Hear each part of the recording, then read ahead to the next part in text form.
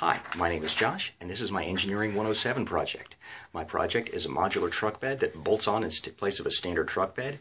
The platform is composed of carbon fiber coated in urethane to reduce scratches. The railings are tubular aluminum for sturdiness and bending resistance. The advantage over a standard pickup truck bed is that it's modular, and you can also make it much bigger at 6.5 feet wide by 10 feet long. Railings go up to 7 feet high. And what that means is that you can carry up to 3.5 times as much as a standard pickup. Thanks for watching.